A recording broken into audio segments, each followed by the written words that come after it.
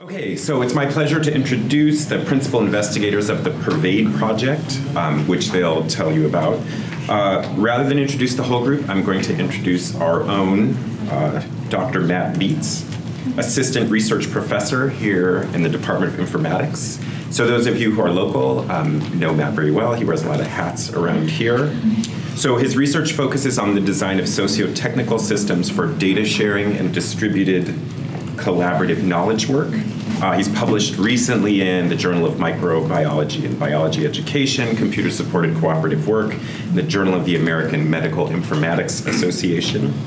I could go on, but instead I'll just say that in addition to this research, he does a lot of teaching here in the department, classes in social analysis of computerization, organizational information systems, and computer-supported cooperative work. And then I just learned today while scouring the internet for things to introduce Matt with that he has a dark past as a musician, a degree in cello performance. Maybe we can talk about that downstairs after the talk.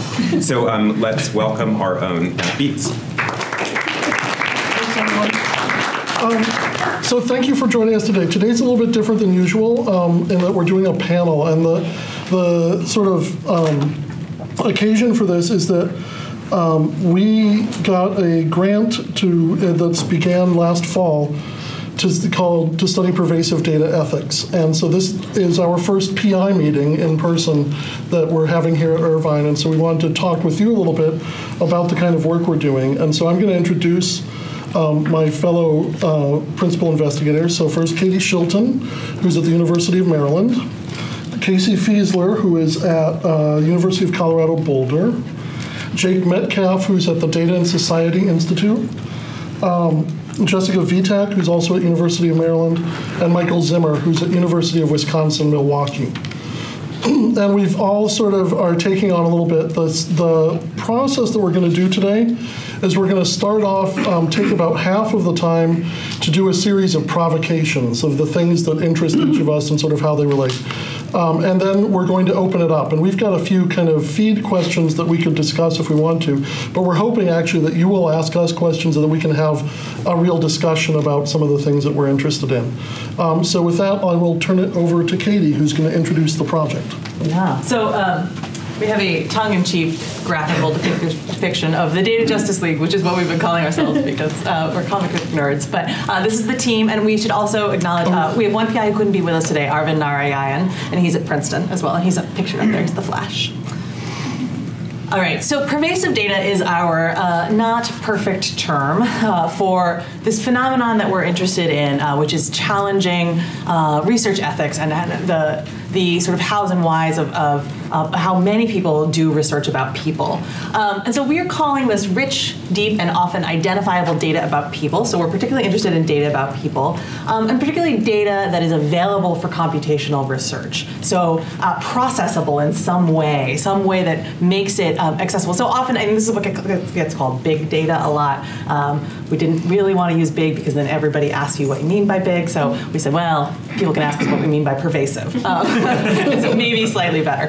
And a lot of this, so our interest in this is happening in the shadow of a few ethics controversies that have come up in broadly our community, which you might call social computing or informatics or information studies. And XKCD has a nice example of the Facebook study controversy, which you might remember from about 4 years ago, where Facebook was doing research on users, and it became very controversial because it was academic research on users without explicit consent. And it raised this question about when you need to get consent to do research using people's online data, what is public data, what is appropriate when you're talking at a scale of thousands or millions of people.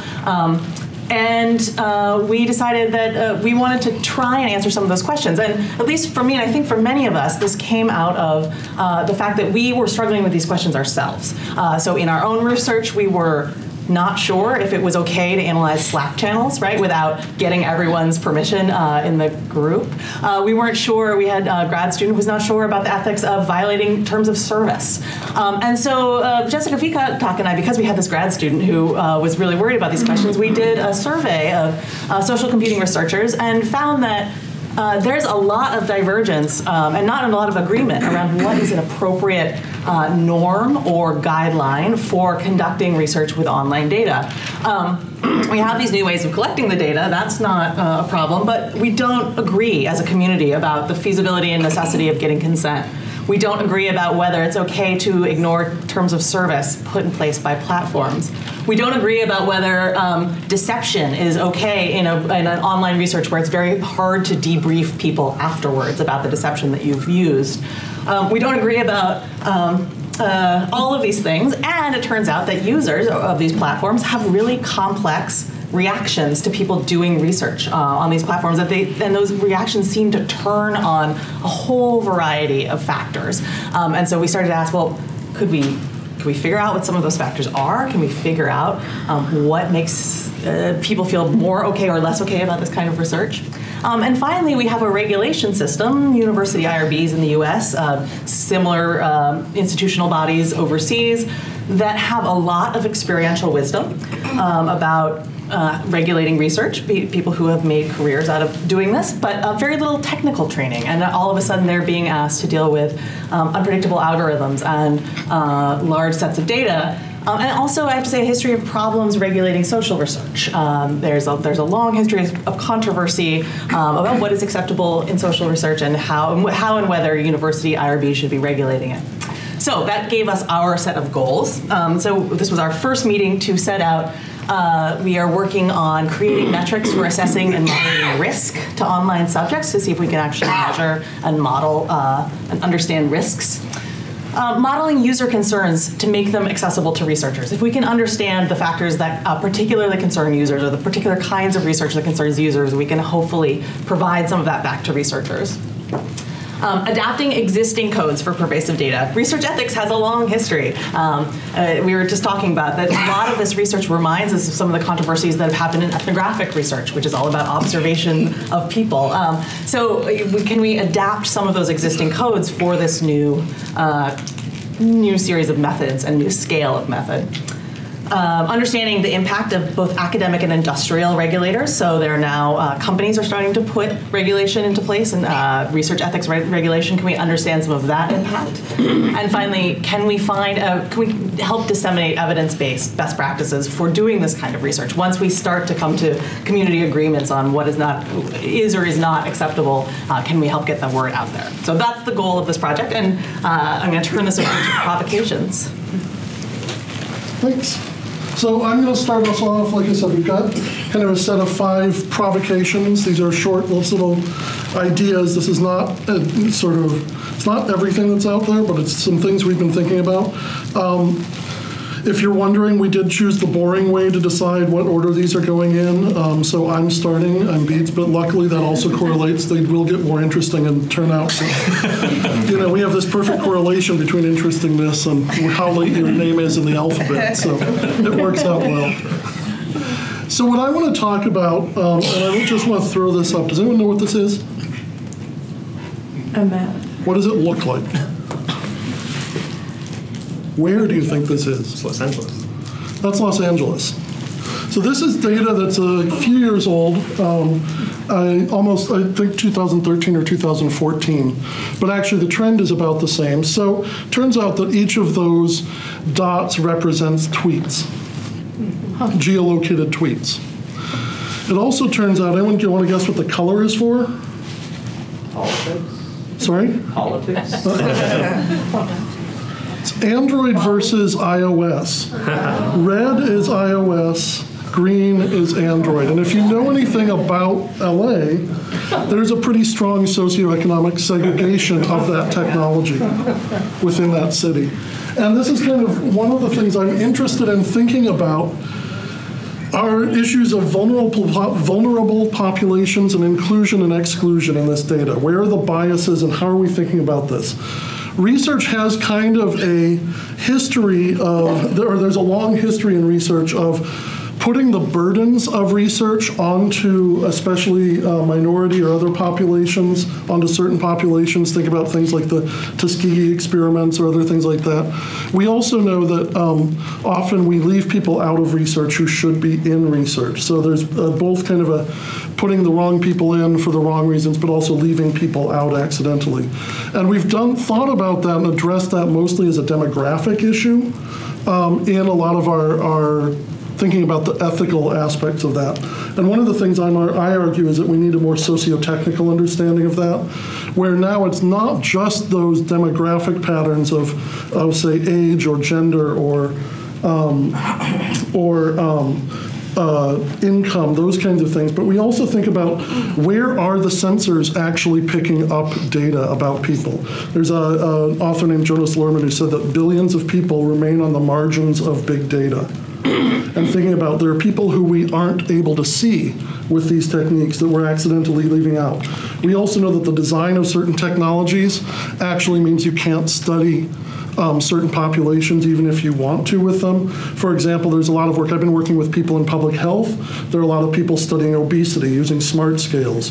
But it turns out every commercial smart scale on the market has a weight capacity below 350 pounds, which means we're actually, for a technical reason, cutting out the obese from our studies of obesity. And so there are interesting new ways to think about this that have to do with more of a socio-technical perspective. So that's, I think, my provocation, and I will turn it over to now Casey. Thank you. So again, I'm Casey from University of Colorado, and I'm going to talk about two related exploratory projects that I've already done that lead to a similar kind of provocation. So I'm the buzzkill lawyer in the room, and I have been for a while. So for example, when I was getting my PhD and our lab wanted to study yik-yak data, I read the terms of service, said, oh, we can't do that. And then my PhD advisor wrote a blog post and everyone started freaking out about terms of service. So I've done an analysis of data collection provisions in terms of service. They all look pretty similar in the end. They're also way more common than you think you might be. Out of a set of about 120 social media sites that we looked at, something like between 80 and 90 had some kind of exclusion on some type of data collection. Most of them look like this. We prohibit crawling, scraping, caching, otherwise, big string of legalese. But what's missing is any kind of context, most of the time. It doesn't matter why you're collecting the data. It doesn't matter what kind of data you're collecting. It is an all or nothing kind of thing. And whereas the law or a policy cares nothing about context, an ethical consideration should always care about context, right? Which brings me to another project that I've done, which is looking at how Twitter users actually feel about researchers using their tweets.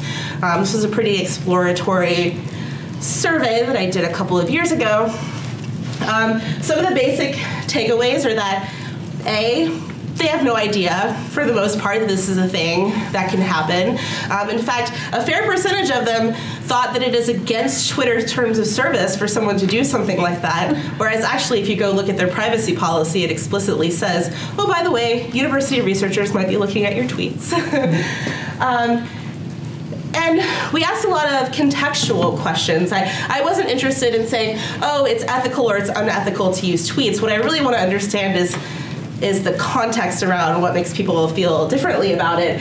And it actually wasn't like, oh, we want to be asked for consent. Instead, it was, I really wish I'd known about this. If my tweet is in a research paper somewhere, that's fascinating. 85% of our participants said that they wanted to read the paper if they knew about it. And the other thing is that different types of context matter. So things like how the data is being analyzed, like people feel differently if it's eyes-on qualitative work versus, oh, my tweet is one of a million in a data set. And the type of research, the type of researchers. Some people have felt better about marketers than they do about us liberal academics who are going to twist their words. And so the takeaway from this is that the decisions about responsible data collection shouldn't be made without context. So we shouldn't be making decisions that are, can I collect this data? if the terms of service say I can't, then I can't. If the terms of service say I can, then I can. Because then you're not taking into account any of the kind of context that matters about whether you're doing actual harm. Which is also why my answer about breaking terms of service tends to be that even if it's against it, you should be considering the context, because there are reasons why it might be ethical too. So that's what, and so now I'm going down these paths in more detail now. Now I will turn it over to Jake. Oops. Hi, Nick Metcalf. I'm a researcher at the Data Society Research Institute, which is a independent think tank in New York, although I'm based in California. I am interested in how the norms and conceptual frameworks and practices of research ethics are being adapted to or not adapted to the new research methods in data analytics, especially around machine learning. So the ways that we think about proper research methods from an ethical perspective have a history. They're not simply just deliberated on, but rather they're in response to certain kinds of scandals. They happen in a specific historical period, and they make certain assumptions about what scientific research looks like and what human subjects care about. It turns out that a lot of those rules and norms and conceptual frameworks are mismatched significantly with some of the methods of data analytics.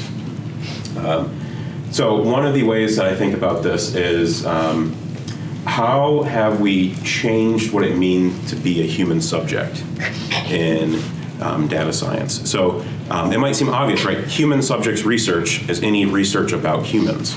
Turns out that's not the case. Human subjects research is actually a very narrowly defined idea inside of the regulations that the US government uses to do ethics regulations on federally funded research. So there's it's built specifically to handle the kinds of dilemmas that physician researchers and psychologists doing deceptive research run into. So and it turns out that the way that we've defined what it means to be a human inside of a research project and what it is that they care about and what it is that can harm them essentially makes all of the possible risks of data science research invisible. So in a traditional model, informational risk is delimited. That is, once the data exists, then all of the harm is already done. But in data science, informational risk is extensive. That is, as the data gets repurposed, as it gets stored, as it is sort of indefinitely reused for God knows how many projects, the risk spills over in time in a way that it just doesn't in traditional models. In traditional human subjects, we worry about harm done to individuals within the research methods. But with data science, harms are distributed. They happen across a community or across a globe. And instead of being individual, they're collective, sometimes. And it turns out that actually in the ethics regulations that guide research in the US, they're primarily concerned with interventional harms rather than informational harms. There are privacy protections, but it's mostly about what happens if you draw blood rather than what happens if someone learns something negative about you in 20 years.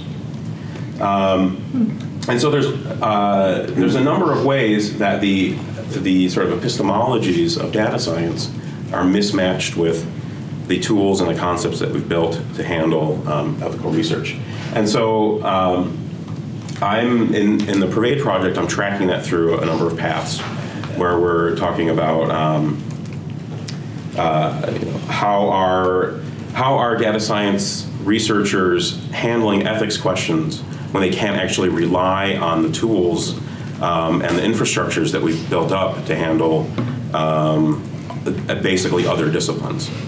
And what is it we need to do in order to update our policies and our guidelines to make it actually easier for data scientists to do the most ethical research practices that you want to. I'll pass it on to Joseph.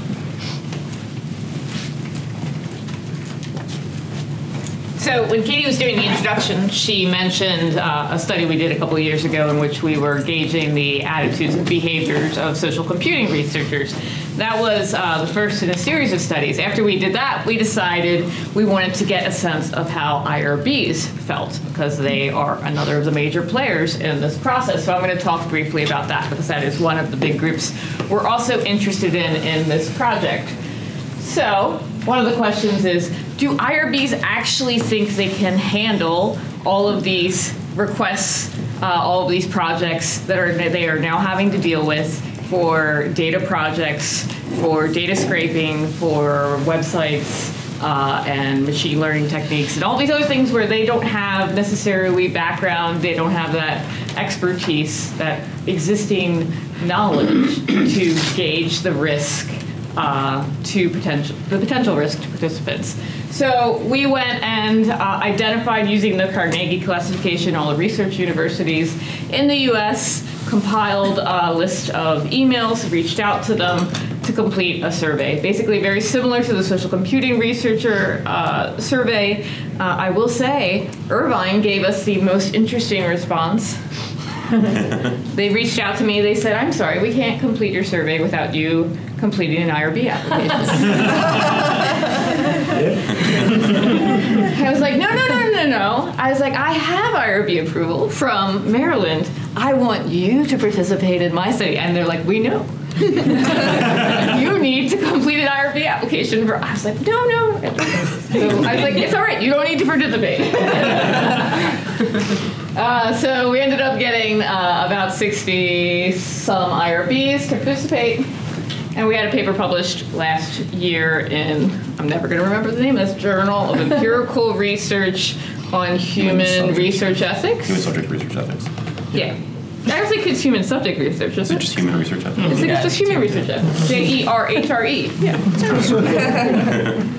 So I want to very briefly summarize the three main takeaways. The first is this idea that Katie, again, she echoed. So it's very similar to what social computing researchers say. There's this lack of consensus among IRBs. If you've worked in multiple institutions, you probably already know this, about what constitutes big data, what needs to be reviewed, what should be exempt versus expedited when it comes to review. So there is no kind of standard consensus amongst IRBs around the US about this. I think this is a problem. They want and need researchers at these institutions to help educate them. They want researchers to come to them when they're unsure and talk to them and teach them about the different sites, the different tools, the ways in which they are doing their research. Because they're not just going to magically learn these things. So they need the experts who are at these universities to work with them more actively. They don't have clear ways of facilitating this. They don't have a clear idea of how to do that. And kind of the weird third takeaway was that many of them said, like, we are confident in our ability to assess applications and determine whether there is risk. However, they were also very clear in saying we do not have the technical expertise on our staff needed to understand really technical applications. But we're still confident. And so there is this conflicting opinion in that we have all of this institutional knowledge and we're going to rely on that to guide our decisions, even if we don't have a lot of the technical knowledge. And that's probably why there's this lack of consensus, why there are a lot of times confusion and disagreement and disgruntlement, I think, from researchers when it seems like the IRBs just don't get what the research is. So I think there's lots of opportunities going forward. We have a lot of ideas of working with IRBs, going to the Primer Conference, which is the big IRB group, and trying to bridge that gap between IRBs and researchers. I'm going to pass it to Michael, who's going to wrap up for us. Okay. Thank you. I'm just going to see if there's a marker. Oh, there's not a marker. Okay, I won't write. I'm Michael Zimmer. Thanks for letting me come to California for a few days and escape Milwaukee. A lot of what we've heard about already are questions about bias, questions about whether or not it's okay to follow or break the rules. Oh, I'll be okay. Oh, is it? Okay. Thank you. No, thank you. Whether it's okay to break rules or not, whether or not we have the right conceptualization of concepts, when we have consent, can RRBs able to deal with things. And this all motivates my approach to this topic, to really try to understand when we have these kind of breakages in our conceptual understanding of the things that motivate research ethics. And it's one of the really interesting challenges that pervasive data brings to us, is that it's challenging the way that we approach things like consent, or the concept of privacy itself, or how we conceptualize what's public data versus non-public data. And my primary goal in life is to shatter all these conceptualizations, because I think we need to rethink our approach to dealing with this. And the one case that comes to mind when I think about this is something that you might be familiar with on an OkCupid data release. Is anyone familiar with this case? It's from about maybe a year and a half ago, where a graduate student in Denmark was doing some research and decided he wanted to research OkCupid profiles. OkCupid is a dating website where users create a profile and they answer a whole bunch of questions. And it's all these really intimate and non-intimate, but lots of really unique questions that help us match up people. And he wanted to do that, so he created an account on OkCupid and grabbed a bunch of data, wrote a paper, and then released the data. And he was excited about this, and one of the first reactions was, oh, it didn't look like you didn't anonymize any of the data that you released. It included usernames, it included an email account that was attached to that data set. And his response is a common response: no, the data is already public.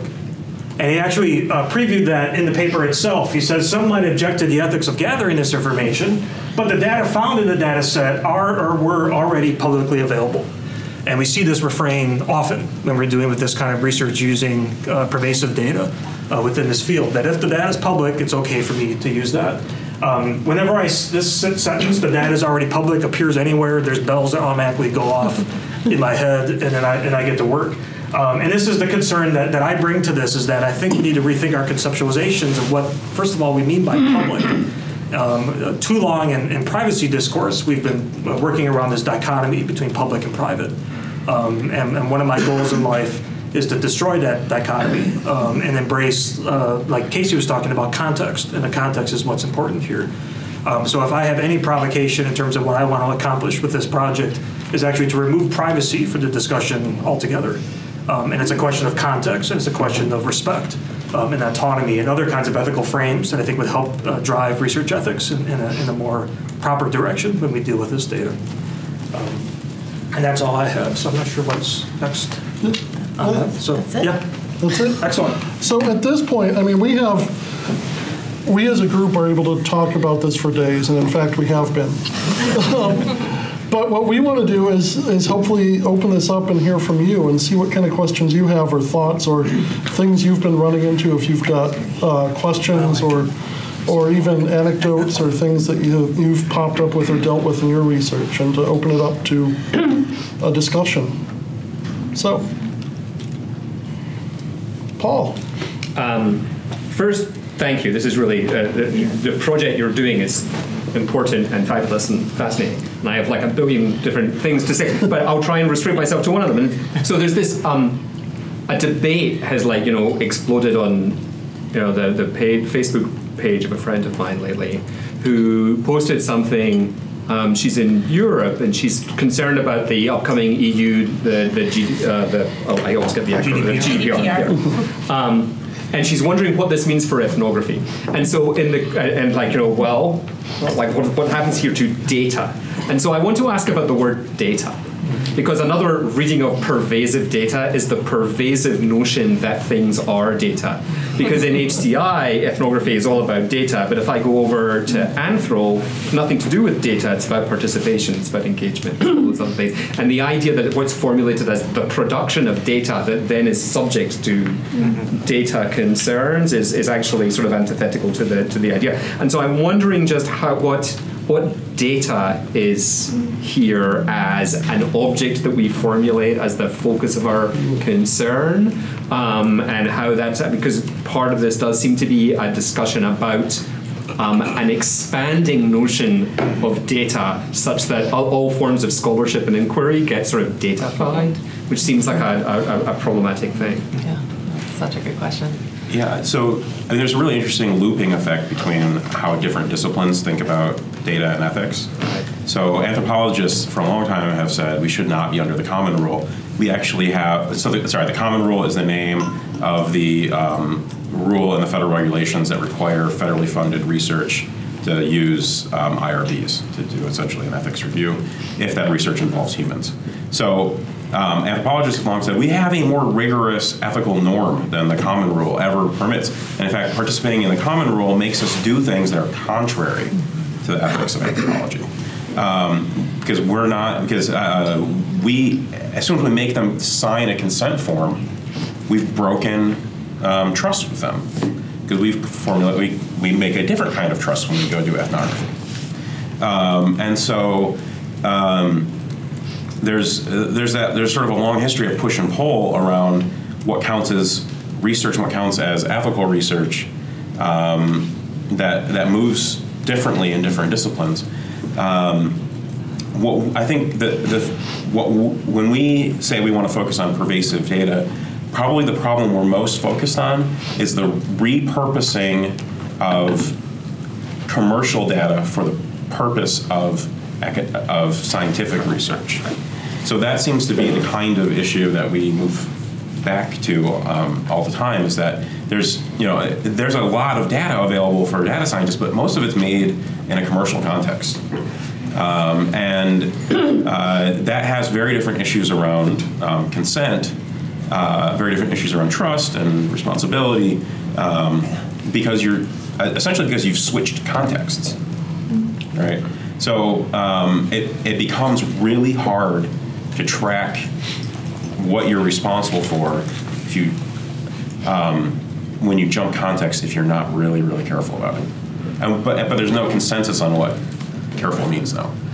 I think the other thing, so I think you're absolutely right, that commercially produced in a context that is not research data that is then being used in research is a big concern. I also think one of the reasons we've hung on to data is that that's a signifier of computationally available, and that is where some of this tension or torque is happening around taking things that might be knowable about humans in a non-computational sense and trying to fit them into a big data logic, right? And I think there's a sense that seems to be that is one of the things breaking our current set of frameworks, which were already broken, as Jake points out.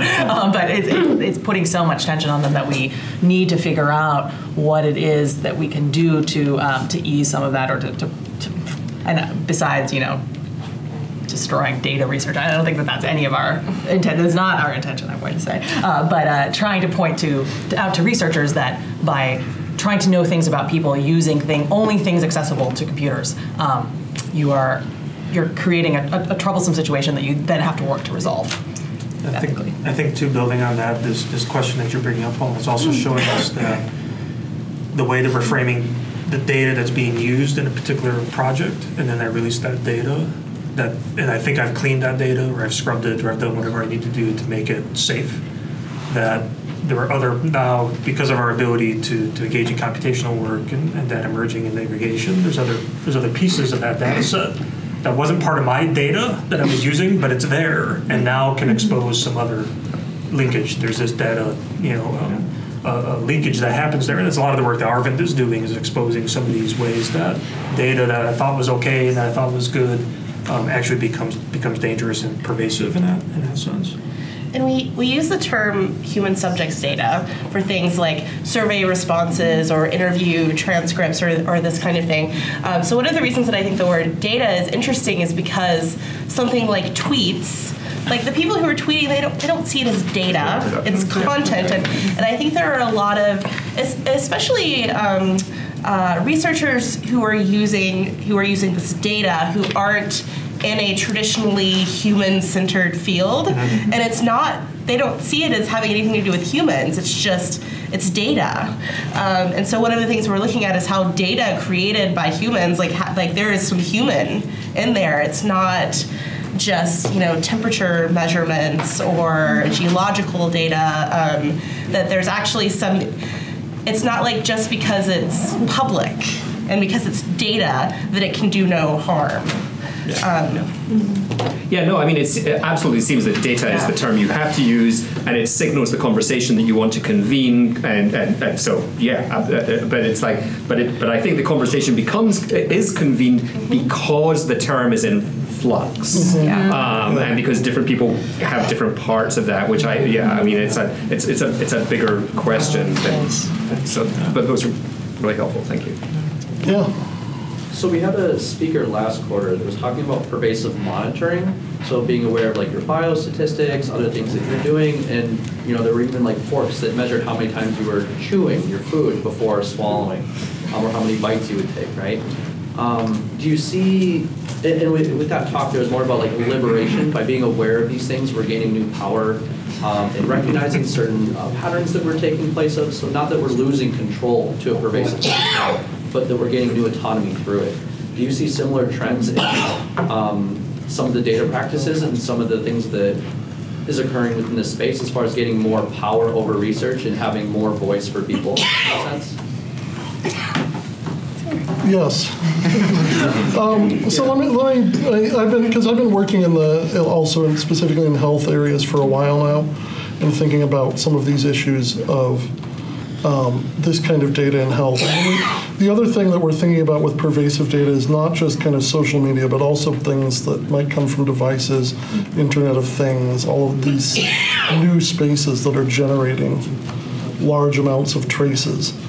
And I think that there is a sense in which this data, some of the ethics around the data as well, play in interesting ways. There's a group called the Open APS, which is the Open Artificial Pancreas System. And what they have done, it's actually two projects, that project and another one called Project Night Scout. And these are working in the medical device field. There are two different devices, one of which is what's called a continuous glucose monitor. So by inserting a small probe under your skin, you can actually, rather than having to draw blood a few times a day, you actually can get a continuous reading of the level of glucose in your blood, for people with specifically type 1 diabetes. And we also have insulin pumps, which allow you to actually, rather than having to give yourselves injections, will actually more slowly and regularly kind of give yourself and monitor and contribute to your insulin levels. These things would never talk to each other. And so a group has actually come forward that has actually hacked the continuous glucose monitors because the company would not release that that data to the people who were generating it. And so they've actually hacked it and have instructions available on how to get your data out of these devices. And another group has actually hacked them together with the insulin pumps to create essentially a hacked together, do-it-yourself artificial pancreas. And there are now on the order of somewhere between 10 and 20 people in the United States who are living day to day with essentially a hacked together DIY artificial pancreas, that they've played with the openness and the availability of this kind of data to do that. So I think there's a lot of power there. But I think that another aspect of that is that these are also, at the same time that you're doing it, for the most part, that's 10 to 20 people, but think about the millions who are using Fitbits or whatever. That's data that's being controlled by a particular company. We don't know where it's going. It's not transparent about what's happening to that data. But in particular, we may be interested in how many steps we take a day. A lot of times what that data is getting used for inferences far beyond what that initial use of the data might be, that have to do with things like, especially if there's GPS or something attached to them, where are you when, what kind of activities are you engaging in, where have you moved, can all come out of that same data set. And so I think questions about what can be inferred from that data beyond that original purpose also become really important. I think we're at a really strange place with these devices right now, in that a lot of people are finding them liberating until they hit the uncanny valley and they're like, holy crap, I can't believe what these devices know about me. And I think the whole Strava debacle was one of those moments where suddenly everybody was using the device and they're like, yeah, I can track my fitness, I can be more fit, more aware of my body, until, holy crap, we know where all these secret U.S. Military bases are in the middle of the desert, in the Middle East. Whoops.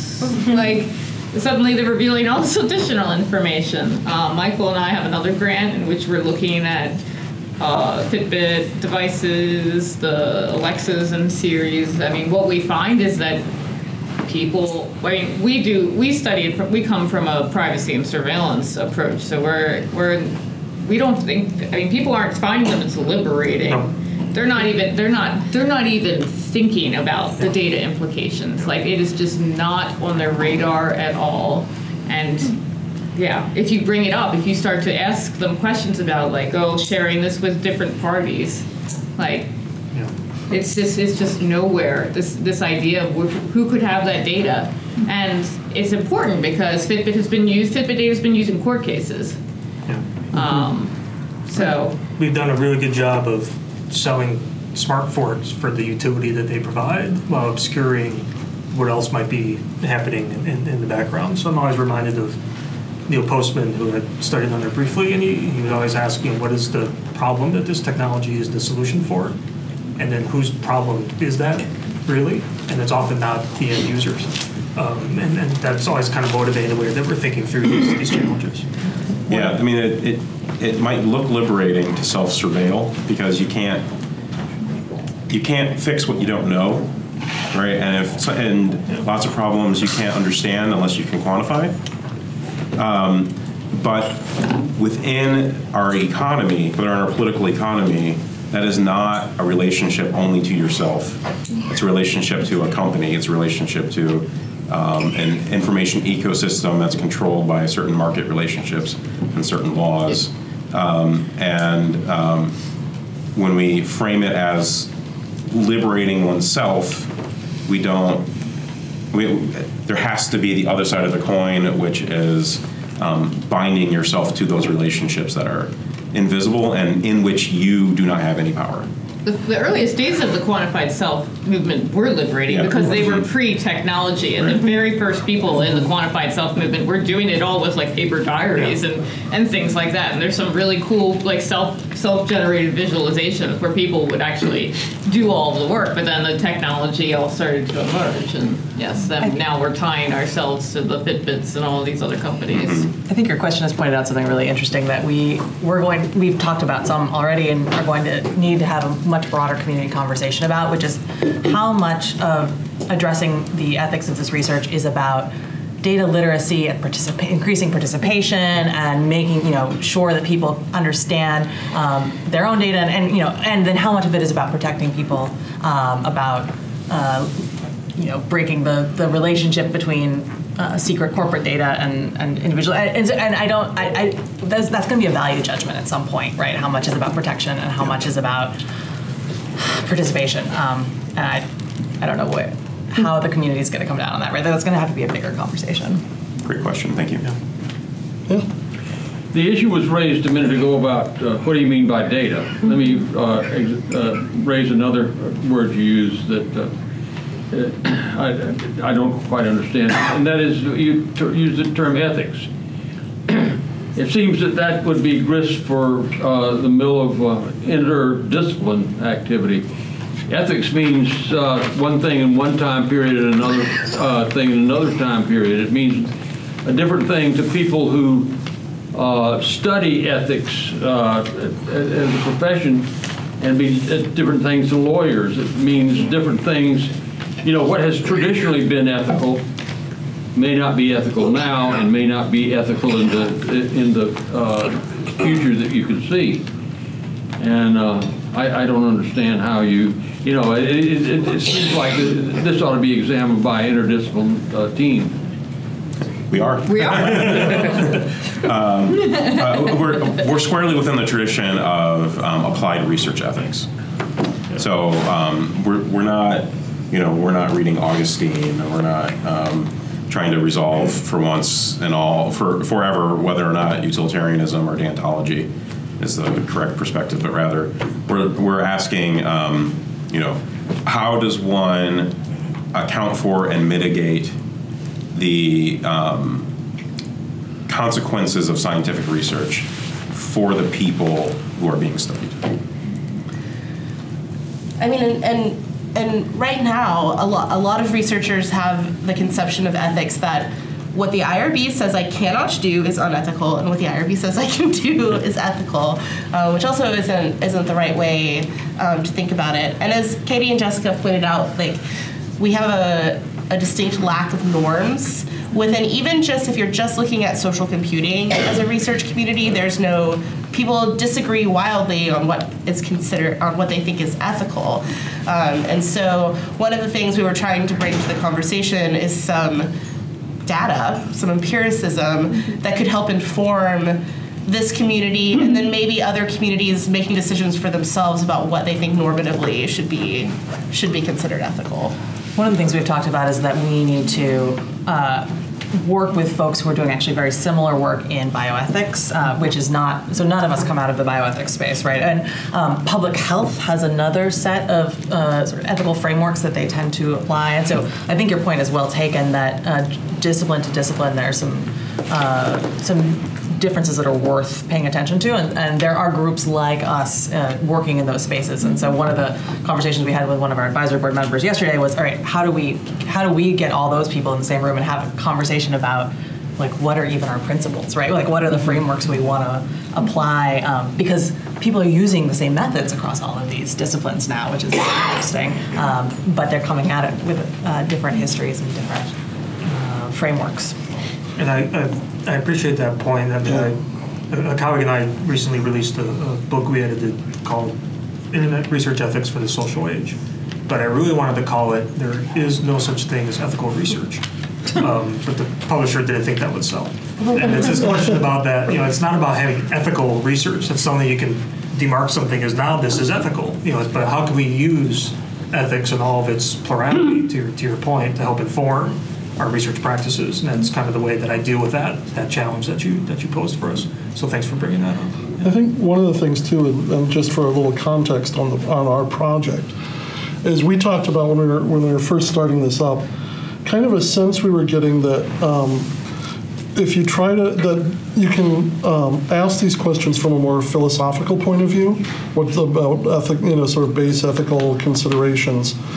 And a lot of the conversations we would have with people is that we would get to a point where we'd say, but they're developing norms, and eventually you need to think about what are the community norms. Yeah. But those are changing so much we aren't quite sure what they are, and that's kind of where we see this project contributing, is a little bit to say, okay, so what are those developing norms? What are the expectations that are happening? Where are those in line with what we've had for a while? Where are they changing in ways that may help, that we need to start rethinking and going back and to maybe reconsidering what our positions are. But yeah, I think it's a really valid point. Yeah, Aaron. Thanks for the wonderful presentation. Braden's been doing this whole time. I want to actually zero in on the point that Michael ended with about context-based versus privacy-based, because I'm really sympathetic to that. And I guess, can you help us imagine a little more what some context-based approaches to research might look like? Sure, and I'm sure others can jump in as well. So I grew up academically under the frame of contextual integrity as a way to conceive of privacy and when we need to be respectful of people's expectations. And so I'm trying to find a way to apply that within research ethics space. And like, for example, in the example of OkCupid that I gave, it's more a question of what was the conditions under which users were sharing this data with this community, and what were their expected audience, what were the transmission principles in terms of how this information would flow within this context, and what was the ultimate goal of sharing that information, what was the value they were trying to support, and there it was to find a partner. And even though the information was quasi-public, it wasn't, you had to create an account to see the information. The actions that he was taking was disrupting those norms, and therefore we would say the context under which those were initially put forward was violated. It was being moved into a different direction, and that's what throws up the red flag to say that, wait, we need to stop and at least think about this a little bit more, and not just say carte blanche that it's public, therefore anything goes. So trying to sort of look at it in those kinds of ways. But I don't know if anyone else has other examples. Are you familiar with the New York City taxi data set? No. We get any yeses, no? Okay. Yes. Well, I'm going to explain anyway, so I don't know why I ask. Are you familiar with it? The New York City Taxi Commission had a complete set of all rides for like 5 years, and it was FOIA'd by the Freedom of Information Act. So somebody said, "You're a public agency. This data belongs to the public. Give it to us." And a court said, "Yeah, you have to give it to them." And so it's ostensibly for transportation research, right? Because if you know where all the taxis are needed, and you know where everybody from 6th Avenue and 6th and 20th at 6 p.m. is looking for taxis, so we need to build more bike lanes there, or we need to give alternative forms of transportation for that group of people. That's actually really useful. That's what the data should be used for. But it turns out that the agency didn't hash the data very well, and within hours of releasing this data set, people were figuring out which cab drivers were Muslim, because you could see when they took breaks. Within a day, they had identified an individual by name who took a taxi every night home. Took a taxi home every night from a strip club at the same time. There was a ride that went from this strip club to a particular house where only one person lived every night at 1:55 a.m.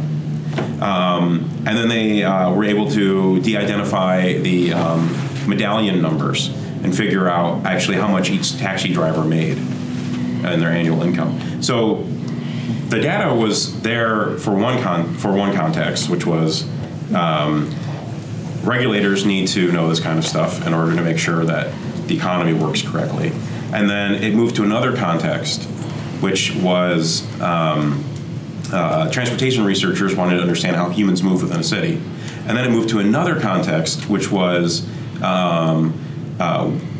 random strangers on the internet get to know your religion and how much you made last year. So if we say that public and private are binary, so either if the data is public, you can do whatever you want with it. If it's private, you can't do anything with it. That actually doesn't help us understand what went wrong there. But if we think about it as we jumped contexts where the data was used for different purposes, then you can see how the norms and expectations of what this data means gets altered and sort of this rupture that feels like a violation to the people who are now being surveilled just because they drove a taxi. Yeah, the way that I think about this is if we use this, if it's public, you can do whatever you want. If it's private, you can't. The idea that like a tweet about the latest episode of Westworld should be treated exactly the same as a tweet about a sensitive medical condition or a tweet with someone's phone number in it. Like the idea that those things are always exactly the same and you don't have to think about how you're using them differently. That you get this like, but the data's public. That is the answer to everything. I just think that's a fundamental mistake, and yet that's what we're seeing most often in terms of how someone's making a judgment is devoid of any context. And one thing just to keep in mind with this is Helen Nissenbaum's theory of contextual integrity that I'm invoking, at least, that just because there's this violation of context doesn't automatically shut down what's happening. But it's the kind of thing that at least needs to now be going to a second level of decision making and analysis to decide, because the theory is inherently conservative in its approach. It wants to protect what is, the standard norms of transmission and the standard norms of appropriate information. But at the least, it now creates this new avenue for us to throw up a red flag to say now we need to deliberate a little bit more on whether or not this potential violation might be okay, and perhaps it would be, but we at least not have to stop and talk about it. Right, and so in the taxi case, I would say, well, yeah, it's wonderful to do the transportation research, even though it's a change of context. But a researcher should not be engaged in surveilling individuals according to their religion from this other context, right? So it's as a community, we need to figure out how we hold each other responsible and what our expectations are. And it's not to say that you shouldn't ever study someone's religion with data. It's that it should come from the right context, and people should have some sense of autonomy over how their data gets used. So I just want to be clear. I love the part where you're breaking apart that binary and saying this binary is very problematic between the public and the private. I'm, I guess, looking for more practical approaches towards getting to that second step of how context works. Yeah. That seems to be the really hard part of that. That's what we're trying to do. That is not hard. And what we're also recognizing quickly is that defining a context is hard. Check back in 3 to 4 years. Because like the work that we're doing on Fitbits, and you think about, well, Fitbit data is a context. I'm collecting fitness data for the purpose of enhancing my health. But when we start asking people about the different ways that data might flow to the different people that might flow, we suddenly understand there's a whole bunch of subcontexts within this context. And so it gets messy, and it's not going to be a perfect approach. I can acknowledge that, but I appreciate your push on that. And I'll also add that as part of this, and kind of what we're thinking as well, is I don't think any of us think that this is possible to do, at least not easily in the current IRB context. That there are structural issues there that make that a really difficult question. But if we do treat this as more of a speculative design exercise and step back and say, how do we design a system that helps us encourage and learn to do more ethical research without necessarily thinking that the IRB is the answer? And this is, again, long-term kind of, thinking, future thinking, but that's one of the questions we're really interested in, is what would a system look like that helps us do this in a way that gets us to that goal without not necessarily saying that the IRB is the right institution to do that. One more question? Do we have time? Yeah, sure. It's really fast. Just when you say the difficulty in creating tangible context, or the rules that make up context for these sort of things. I know you have a lawyer on your team. The first thing that comes to my head is that's the way that law is produced. The methodology of law creates kind of the barriers of context. So I was wondering, how much are you will be contact with things like privacy law that build the foundations of hey, this is context where this is okay and not okay in integrating your kind of research going forward. I think that even the law isn't very good at it sometimes. I mean, I get what you're saying. That's a good point. I think that's the kind of thing we're doing. But honestly, especially privacy law is a mess. Yeah, privacy law is a mess too. I mean, law's not good at creating models to go after. They're good at creating, here is this set of facts, and now this rule applies to just this set. But you can't extrapolate from that. Yeah, that's what researchers need, is the ability to talk broadly. Yeah, not that familiar with privacy law. Yeah. It's a weird space, and I think we're going to see a lot of, in the next, as the GDPR comes into effect and stuff, it'll be an interesting experiment in a legal framework. This is the European model that's coming into effect around privacy. The influence of European law in the privacy space is helpful because it does put more emphasis on the person's expectations of that data, and that any secondary use, any use outside the original reason that data is collected you need to go back and get consent again, which is closer to the kind of model that I ask for in terms of privacy regulation. For those who aren't aware, European and American privacy laws are very different. It's utilitarian and deontological. Europeans focus much more on individual rights. Dignity. Dignity. All right, I think we should thank our panel and go downstairs. So thank you very much.